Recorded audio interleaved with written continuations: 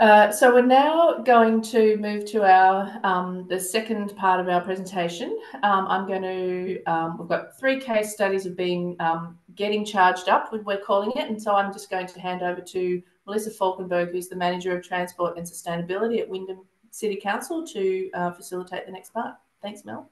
Thanks very much, Bernadette, and lovely to see you all here today. Please let me start by acknowledging the traditional owners of the land from which we join today and pay respect to ancestors and elders past and present. I'm really excited to be hosting this panel session today, 3 cases for getting charged up, and look forward to hearing from our panellists and also looking forward to hearing your questions as well.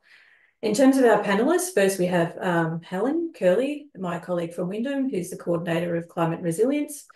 She's led the development of the EV policy at Wyndham, and the current focus of hers is the installation of chargers to support council's fleet transition, in turn also providing public charging opportunity.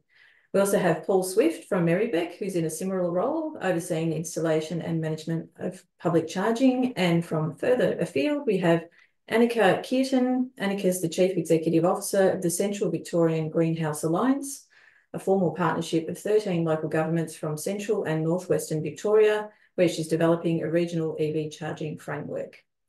We're going to hear from each panellist for about 5 or 6 minutes, and then we'll take questions and discuss the issues until about 10:30. As mentioned earlier, feel free to post questions in the chat. I'll go to Jane at the conclusion of the presentations, and we'll try to get to as many as we can before 10:30, but you'll also have the opportunity to raise your virtual hand. Great. Okay, well, we'll start by heading over to Helen. Thanks, Helen. Thanks, Mel. Good morning, everybody. I'm just going to share my presentation. So I'm not a normal Zoom operator, so please bear with me, and hopefully this is going to work effectively.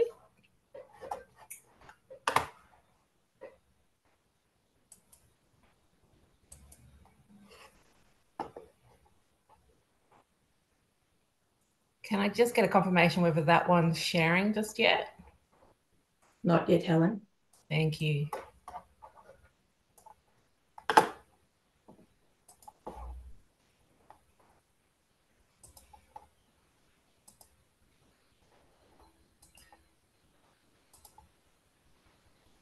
There we go, I think. Yep, all good. Thanks, Wonderful. Helen. Thank you very much. Thanks for bearing me through that. So yes, I'm Coordinator of Climate Resilience at Wyndham City Council. I'm just going to take you through 3 slides, which sort of shares our journey so far. I'll try to keep to time. I've got my timer going here, but give me a heads up if you think I'm running out of time. Just first, a little bit about Wyndham. So these stats are largely from our last census, but we are currently sitting around actually 350,000, a couple of years on from these stats, and we're heading towards 500,000 residents by 2040. We're largely low density housing, and most households have some form of off-street parking. Council has a strategic commitment to transition its own fleet to low emission passenger vehicles by 2030 through its Resilient Wyndham strategy, which was adopted in 2021. We also have a community zero carbon commitment by 2040.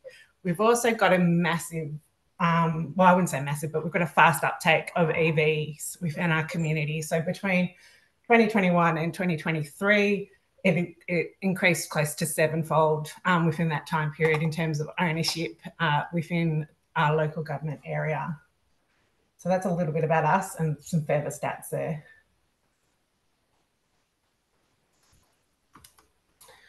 So our journey so far has started with probably some opportunistic, obviously our strategic commitment, which I just shared, and then some opportunistic installs through the destination charging across Victoria grants at a few of our sites. So accessing those grants in 2022 and installing through that year. We then also took on our own policy development and inclusion of EV charging infrastructure in our rolling capital program, which is focused on sustainable infrastructure called WINR. So if I reference WINR, we're talking about our capital works program for sustainable infrastructure. Policy was developed through 2022 and 2023 and 2024. involved a lot of internal capacity building around EVs. What are they? What are they not?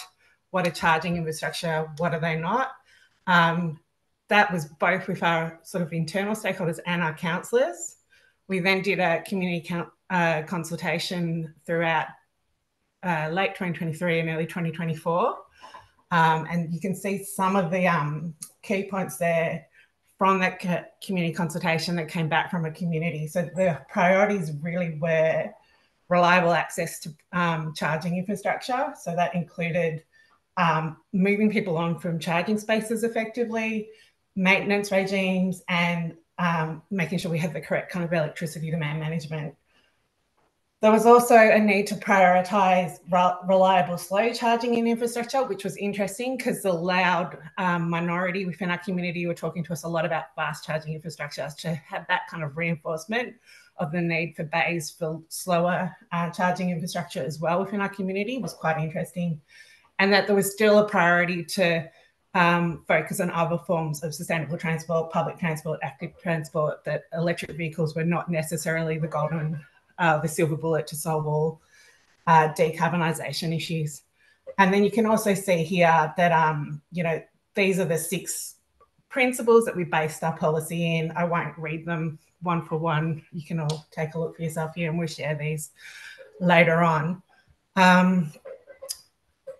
Moving forward as well, we are starting to focus a little bit more on our own fleet transition. So we had some focus on a fleet transition and obviously the strategic commitment, but we're really having a season of focusing on the public charging infrastructure, but we will, I think, in the near future be focusing more on our own fleet transition and supporting that as well. So I'm just going to speak through quickly some of the aspects of our own charger rollout. It was based in those high-level principles that we shared within our policy, but then other considerations we considered for the location of different charging infrastructure that we are largely installing ourselves, include distribution of existing and possible charging and possible future charging stations. So what are other people doing, including our neighbouring LGAs, our integrated transport plan, where are our activity centres or where will be our activity centres, public transport infrastructure, tourism, service stations, and built form are all considerations at the high level. Then very specifically at our site-specific considerations, we were looking at parking availability, where council services offered through there, was there a council fleet need at that location, did we own the land, electricity infrastructure on site, access to renewables, and site visitation rights. Now I'm at 5 minutes, so I'll just wrap up really quickly. Some of the learnings we've had at the moment are that there are multiple models on the market. It's in a transitioning market, players are coming and going, so you need to be aware of that. But there is continuous improvement and other and ongoing service models, whether that's hardware, software, or just the service provision models. So stay involved with the market. In a growth area context, which Wyndham is, 4G connectivity is a massive challenge for operation of these sites. We have some NBN workarounds, but not all locations are suitable for that. And we're really recommending setting fees at a market competitive rate and collaborating with other operators in the sector. I'll leave that there and pass it on to the next speaker to try and keep us on time, if that's all right, Mel. Wonderful. Thank you, Helen. Yes, over to you, Paul. Thank you. Good morning, all. Bear with me.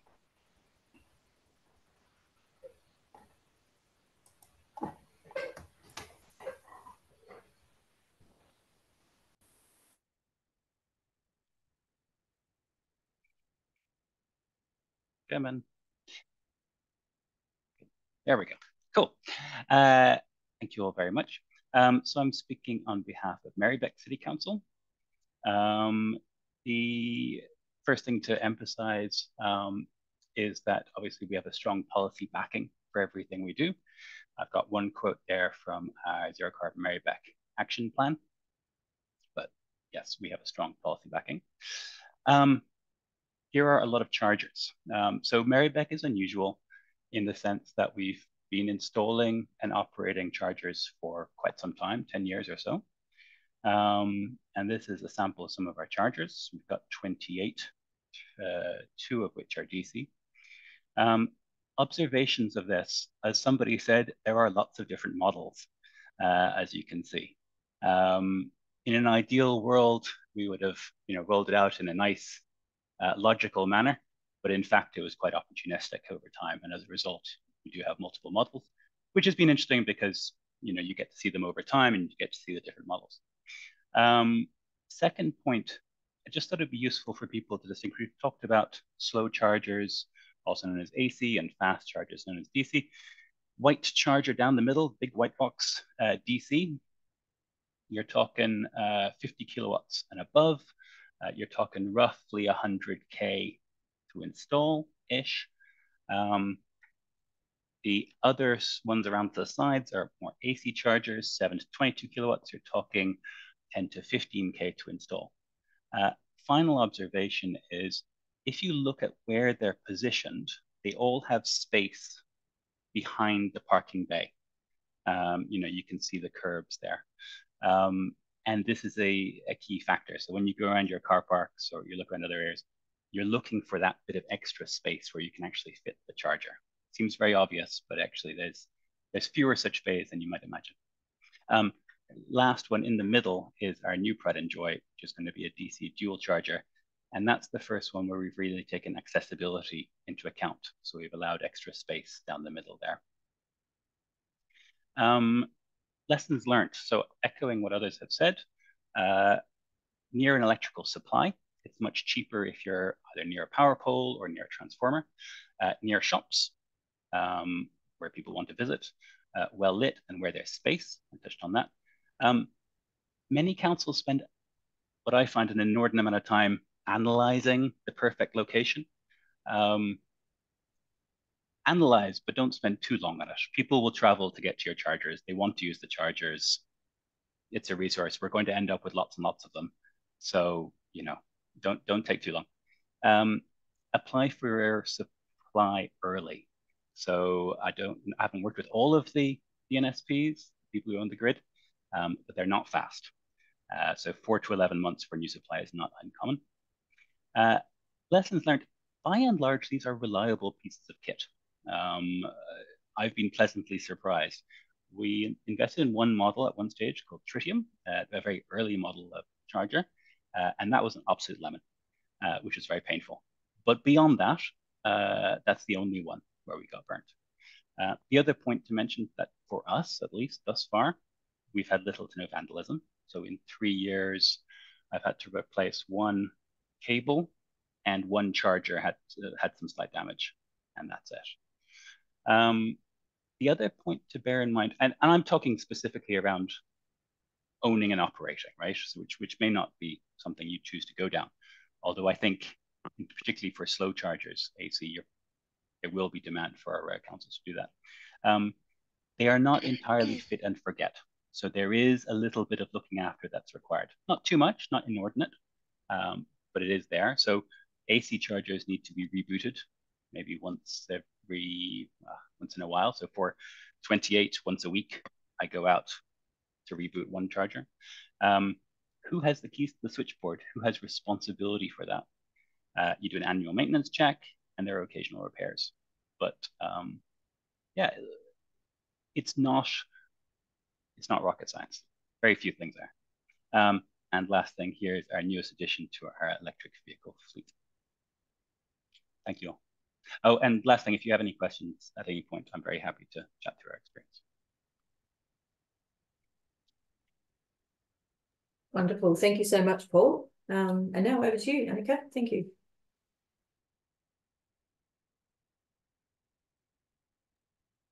Thank you.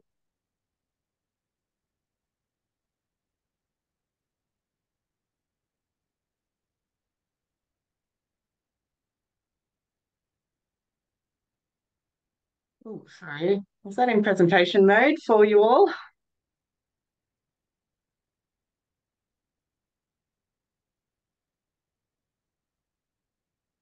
Sorry, I'm just having an issue sharing my screen there. Jane, are you able to confirm that you can see that presentation? We can't see it yet, Annika. Sorry. Okay.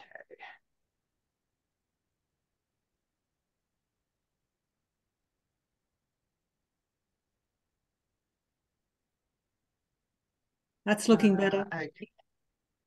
I've got your screen now. There we go. Presentation. Great. Sorry. Apologies, everyone. I've got a pretty archaic setup here in my home office.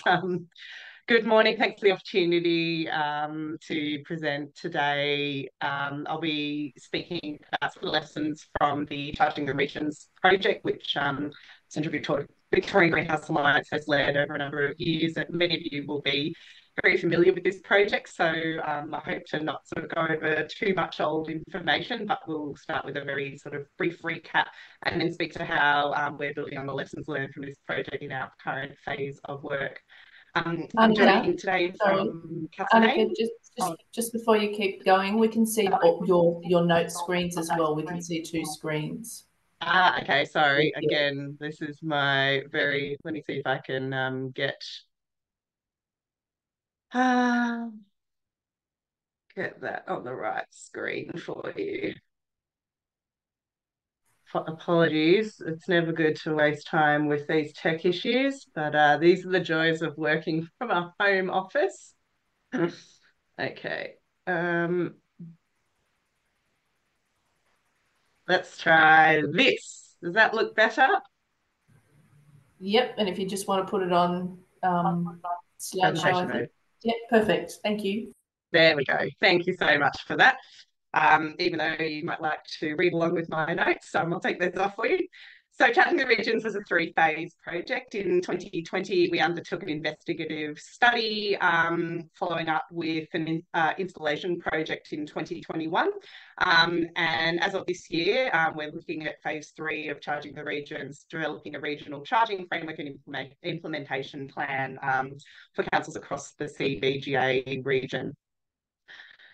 In phase 1 of this project, we were really focused on helping councils to understand local government's role in providing, facilitating public electric vehicle charging and identifying opportunities for a more coordinated approach to the rollout of public charging.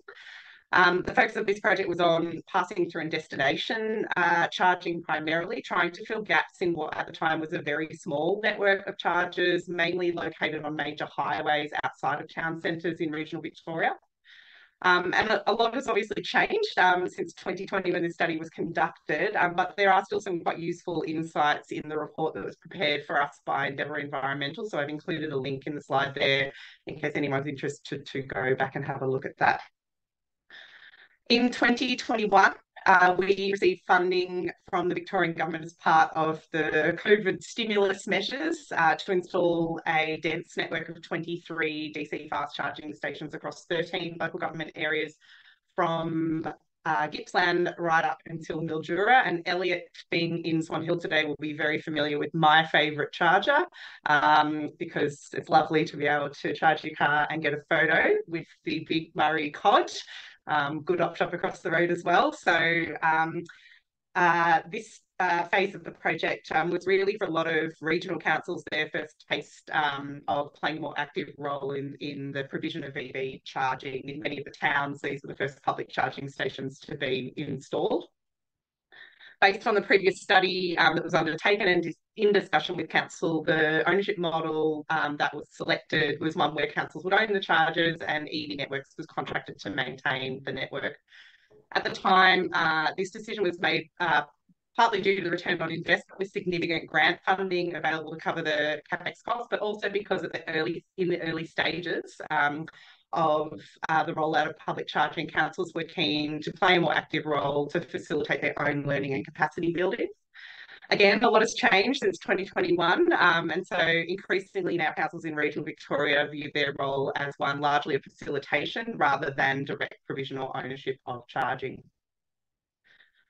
I won't go through these lessons in huge detail because Elliot, Helen and Paul have all touched on many of these points or made similar points in their presentations, but these are just some of the lessons we learned from the first 2 phases of the project and some things that have changed. One point I just want to emphasise there, which has been a key lesson for regional councils, is just how much ongoing resourcing is involved in owning public chargers. This was a bit of a surprise for us. EV Networks operates and maintains the network for councils, but these chargers have council logos on them. And so inevitably, when they're not working, or when there's issues, or there's a car park where it shouldn't be, council are receiving those inquiries. So there's a significant resource burden on councils in terms of responding to those public inquiries, ensuring that maintenance requests are actioned in a timely and effective manner, ensuring ongoing maintenance around the site.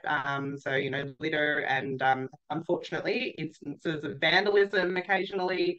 And obviously also an increasing challenge with greater demand for public charging in terms of compliance with parking rules and ensuring that vehicles aren't overstaying. So this, I guess, has really informed regional councils in terms of their thinking around their ongoing role in public charging and their ability to resource this work. And as mentioned earlier, many are now sort of have a much lower appetite, I guess, for directly owning this infrastructure and are looking towards more of a facilitation model.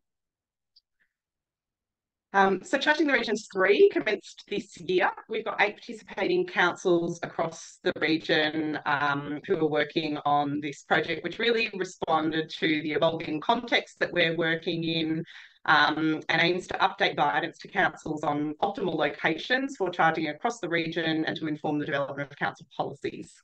The statement on this slide, highlighted in green, reflects the objectives of participating councils for their role as facilitators of public charging, to increase equitable access to public charging infrastructure that meets community needs, maximises co-benefits and minimises cost to council while contributing to net zero targets. Over the last couple of years, regional councils have increasingly been contacted by charge point operators about installing chargers on public land. But councils, particularly our smaller rural councils, are not always equipped with the information that they need and the evidence base to negotiate effectively around the best use of this public land and the best outcomes for their community. So this phase of Charging the Regions seeks to support regional councils by providing a knowledge base on which to make more robust evidence-based decisions about either owning or, in most cases, facilitating EV charging, and to provide advice on strategies for negotiation with charge point operators. And we're delighted to have Elliot and his team from the Institute of Sustainable Transport working with us to develop a regional public charging framework, mapping and prioritisation of optimal locations for charging across the region, and municipal implementation plans for 8 councils participating in this project. This is an ongoing initiative, but some of the emerging lessons, once again, very similar to what you've heard from other presenters this morning. But for regional councils, equitable access is a really key concern when it comes to the rollout of public charging, both for councils and for communities. Unfortunately, economies of scale in regional areas mean that there's not always a strong commercial case for charging in some regional and rural townships and locations. So councils are really seeking to understand what the optimal distribution of public charging is to support visitors and passing through traffic in the region, while also ensuring that local residents have access to convenient public charging in activity centres when they need this. Councils have noted that residents are likely to express concern when they see multiple or new charging facilities going into nearby towns when none have been installed in their area.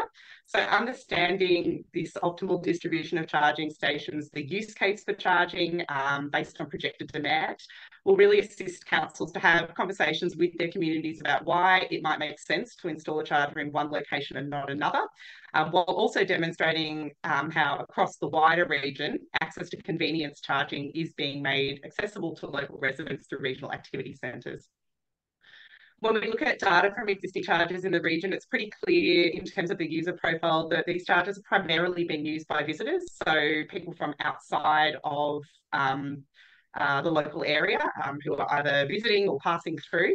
And local charging forms a smaller portion of the use of these chargers. And as Elliot has mentioned, we are anticipating that most residents will be charging their cars at home in future, and this is particularly the case in regional and rural areas where we have less of a concern around access to off-street parking.